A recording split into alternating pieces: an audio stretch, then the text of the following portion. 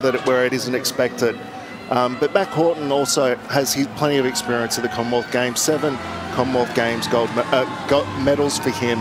But you know, Elijah Winnington trains alongside some of the best swimmers in the team, coached of course by Dean Boxwell. Thorpe with the Commonwealth record from Fukuoka in 2001 and the Commonwealth Games record from Manchester in 2002. And that Biederman record has stood since the Supersuit era of 2009. So Elijah Winnington, lane 4, Mac Horton, lane 6, Tom Dean, the Olympic champion, lane 3, and the Olympic silver medalist Duncan Scott in lane 5. Those middle lanes, 3, 4, 5 and 6. And Elijah going for the double. Take your marks. Both of the Aussies got away pretty well. In fact, they all did through the middle of the field. Those middle lanes strong. Sates of South Africa in lane 1 with a very busy program, as we know. 10 swims with the relays and individual races. And Richards also of Wales in lane 2 got away nicely. Now the field starts to settle down and the Olympic champion's going to turn at the 50 in front. It's Dean, Sates and Richards. Mac Horton in 7th spot and Elijah Winnington in a tie with Duncan Scott for 4th. Yeah, Elijah Winnington's in the best lane, not only because he is in lane 4, but he's between the best 2 swimmers, has the advantage of being able to see who's on both sides. At him, looking at the smooth stroke from Duncan Scott, it's quite even, slightly different head position, where he swings it back into the neutral position when he's looking down at the bottom of the pool.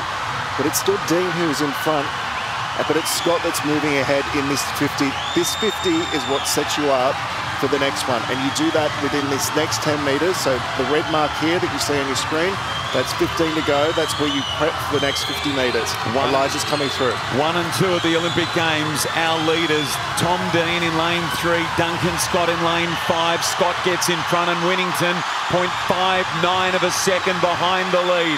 What has he got left, the Aussie?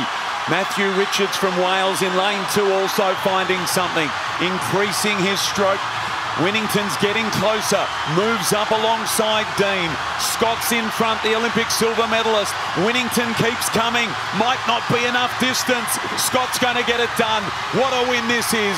The Scott from Scotland first, Dean second, and Elijah Winnington with a bronze medal. Wow, that was an amazing race. Tom Dean really took it out so hard at the start. He looked so balanced, but then Duncan Scott built through that 200-metre, didn't he? It was that middle section of the race where he really started to gain. This is why having an efficient stroke is so important.